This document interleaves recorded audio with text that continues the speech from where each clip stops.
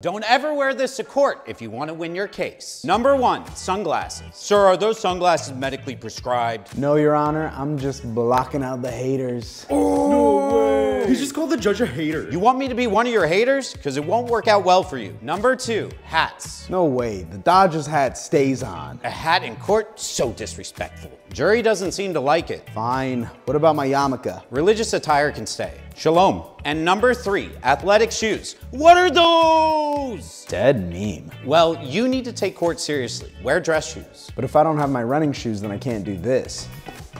We got a runner. Bailiff!